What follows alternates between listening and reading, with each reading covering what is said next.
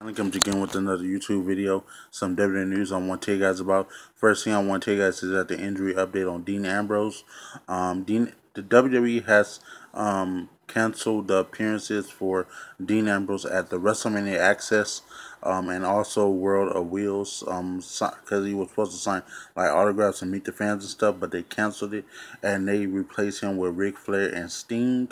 And that's like a few rumors that he had a setback in his recovery, but you know how he had the thing in December. He had surgery in December, and they said he will be out 6 to 9 months, and but he still has months to go.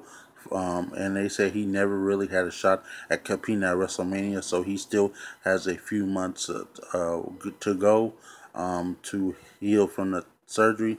And they said that he was in Birmingham, Alabama, him and his wife, I guess rehabbing his triceps, and like his arm was in the sling.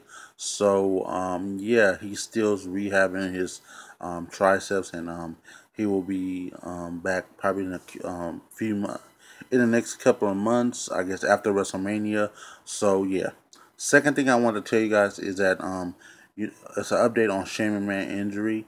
You know how they said that he had the vertigus and he had the hernia thing. It looks like as if Shane Man will be putting off that surgery and wrestling at WrestleMania, so he will be appearing with Daniel Bryan versus Kevin Owens and Sami Zayn.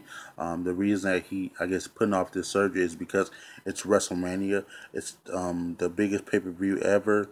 So, and they said that I guess Dave Meltzer said that he talked to a few people backstage and asked him was because a lot of people were saying was it a legitimate injury or a storyline injury, and they said a lot of people backstage said that it was a legitimate injury, and they said the only thing that wasn't like I think was like a storyline is the beatdown by Sami Zayn and Kevin Owens. So